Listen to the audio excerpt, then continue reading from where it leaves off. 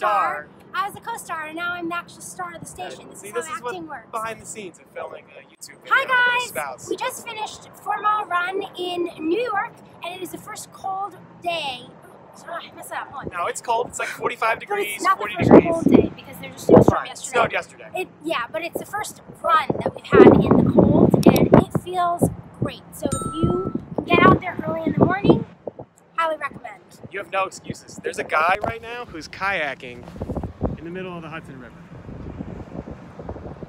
If that guy's getting out in the cold, then you definitely can. So we're gonna go on with the rest of our day. Jamie's gonna put in a couple extra miles.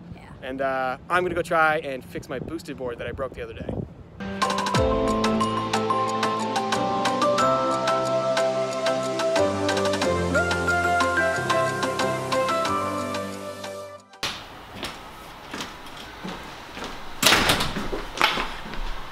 Okay, I bought these 2 belts from Amazon. It was like service through boosted board. So I'm gonna go on their website and watch one of their videos to figure out how to replace their belts because I broke, you can see right there, I broke the belt the other day on my boosted board when I was riding on 11th Avenue. So I'm gonna figure out how to fix it, and I'll let you guys know how it goes. What, am I in a studio? What is that, a light? Okay, I just finished watching the YouTube how-to video on fixing your belt. A million people have a boosted board, right? I get it, it's played out, whatever. It's the best mode of transportation in New York City. Everybody's got like a cool rack. You might have seen Casey Neistat or Sam Sheffer. They have racks like this, and those are great. But I want to show you mine. Look how handsome that thing is. That is my homemade boosted board rack, and it's a piece of 1/4-inch plywood, 2 hooks from Home Depot, and I painted like this black trim on the board, and I also did a light stain of the board because it makes it look a lot nicer, and I have the same hook for my helmet, so everything's kind of kept really well. And if you can see, like in our apartment, it looks pretty cool. It sort of matches everything. It feels, I don't know, like trendy. And I'll add one thing. I know anybody who rides a boosted board is gonna say that's a really stupid way to hang it because you can't charge it. I did it on purpose. I wanted you to be able to see the deck because it looks a lot cooler when it's just hanging in your apartment. It looks nicer. So it's not hard to plug in. I have like a desk right here, and the cord is just snaked under the desk. I pull it out every time I charge it. It's not an inconvenience, and then as soon as it's done charging, I pull the cord out and it hangs there, and it looks really cool in the apartment. It's kind of like a decoration.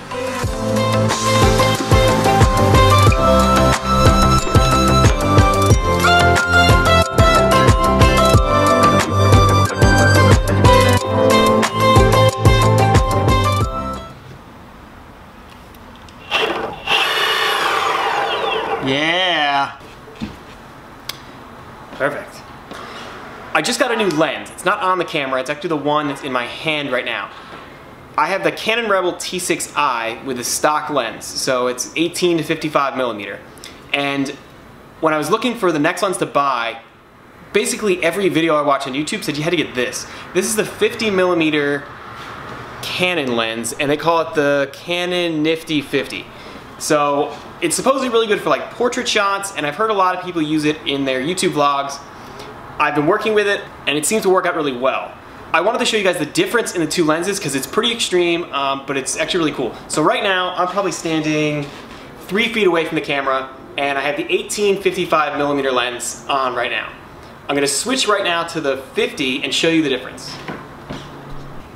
As you can see, there's a lot less background. Like in here, you can't see much of the room. The lens itself is really good in low light from what I hear. So it's not necessarily like the widest angle lens, but the way that it designs, I can't really tell you, it takes in the most light. So we're in low light right now, I don't have a ton of light, and it seems to be filming pretty well.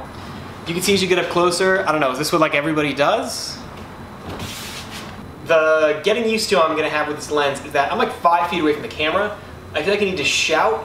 Even though I have a Rode mic on top of my DSLR that picks up good sound, I feel like I have to shout. I feel like I'm really far away from the camera. I also can't see the viewfinder screen back there to see whether or not everything's focusing properly. So I kind of have to trust that everything's working.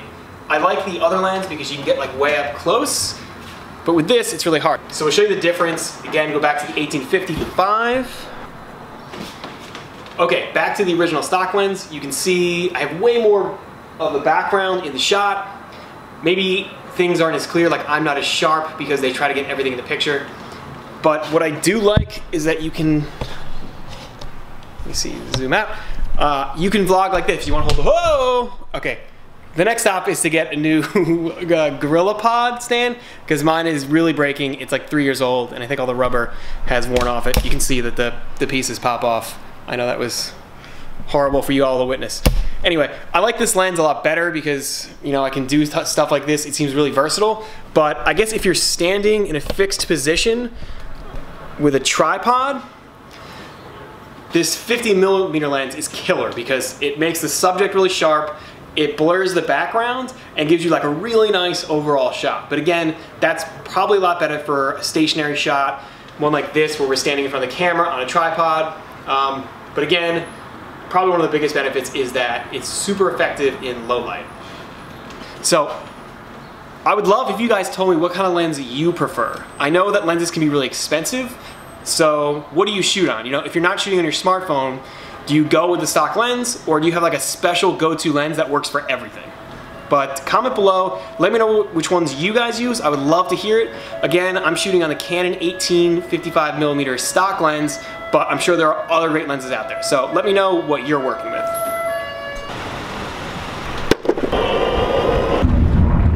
Okay, the booster board works perfect. In fact, to show you how well it's working, check this out. It's working double duty right now. I also wanted to show you that it doesn't always matter what kind of camera you're filming with. What matters is the content and that you enjoy what you're doing. So this is the camera about 10 years ago when I first started filming videos. It's a Canon SD1000 Elph. It's a point and shoot camera. I bought it right before I studied abroad in college 10 years ago.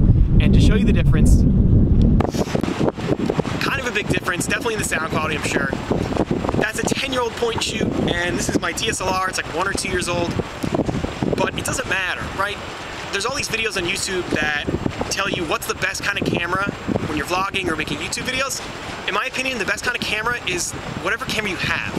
So if you're shooting on like a smartphone or a point and shoot or a DSLR like this, it doesn't matter. It'll come through in your content. If you enjoy shooting, you enjoy making videos, that's what's most important.